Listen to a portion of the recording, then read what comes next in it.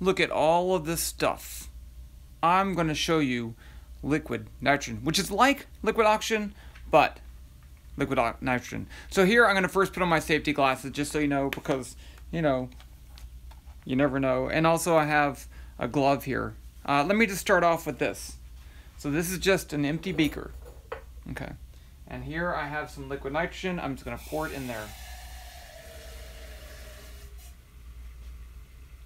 Check that out. Look at that. This is liquid nitrogen in there. That is the same nitrogen that you see in the air, except that it's in liquid form. And it's so cold that it's boiling. It's boiling and turning into a gas. And then that gas is condensing the water vapor in the air, and that makes that cloud. And there you go. That is liquid nitrogen. So just how cold is it? Let's take a break from liquid nitrogen for a second. And let's look at my handy dandy temperature scale. Okay, so here we are. We have Fahrenheit and Celsius. Now, Americans use Fahrenheit and other people use Celsius. Really, in this case, metric's better, but Celsius isn't that much better because you don't really break it into divisions. So here we have, start at the high temperature of 212 Fahrenheit or 100 Celsius, that's where water boils. We have 100 Fahrenheit, which is nothing, except what's close to the body temperature. 37 Celsius, room temperature somewhere around here. 32 Fahrenheit, that's freezing water. 0 in Celsius. This is going to be, this region here I call snot freezing cold, because if you've ever been like below in this region, the snot in your nose freezes and it's really cold. I don't like that. 0 Fahrenheit is the coldest you can get a mixture of salt and ice. So that's kind of cool. If you go down lower, and this is a scale, correctly scaled. I measured it. Now we're down here to negative 40 Fahrenheit, which happens to be negative 40 Celsius. That's the point where the two temperatures agree. And this is the temperature of Hoth, you know, from Empire Strikes Back.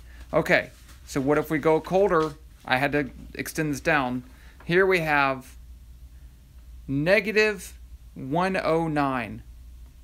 Negative 78 Celsius. This is the temperature of dry ice. If you get dry ice, that's how cold that is. Well, look over here. This point right here is negative 297. That is liquid oxygen. And then negative 320 is liquid nitrogen. So in MacGyver, we're talking about liquid oxygen, but it's not as cold as liquid nitrogen, but they're close. And then down here, negative 459 Fahrenheit, negative 273 Celsius. That's the coldest you can get. There's nothing below that. You can't go any colder. So there's your temperature scale. Okay.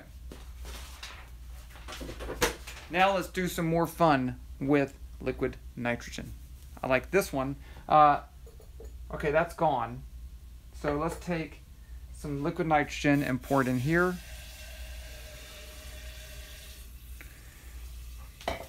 Oh, actually, I should pour it in this. Let's pour it in this water.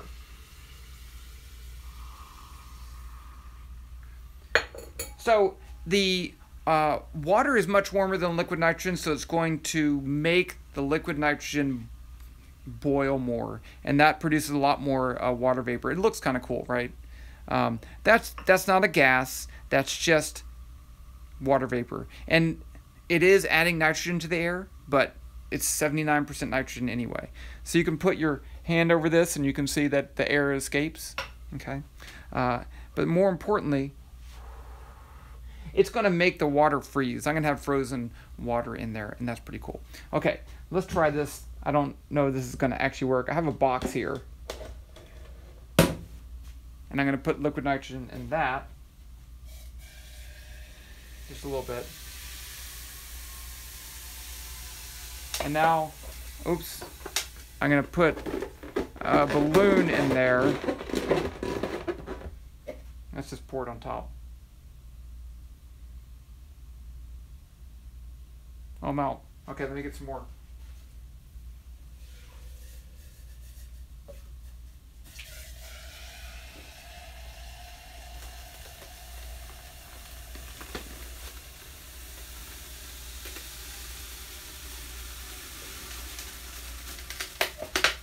Check that out. So the air gets colder, and when the air gets colder, it shrinks, and the balloon shrinks. So there you go. Let's try this. Here I have a rubber band. I'm going to stretch it and put it in here.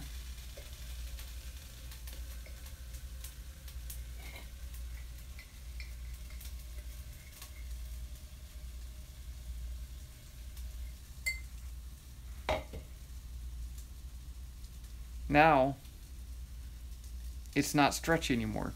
So weird things happen when it's cold. Okay, but let's do something fun. What about this? See, now the balloon's expanding back. Here's a bottle of water.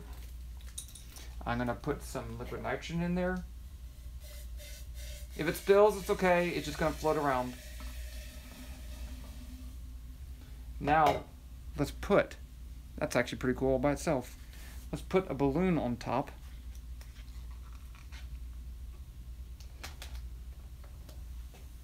So the liquid nitrogen is turning into a gas and filling this balloon. The balloon gets bigger. Pretty awesome. What about this? What if I stick a cork in there? I'm looking up to make sure that... Oh, that one...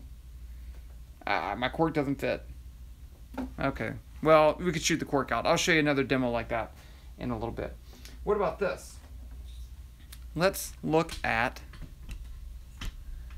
when I pour it on the ground, on the table.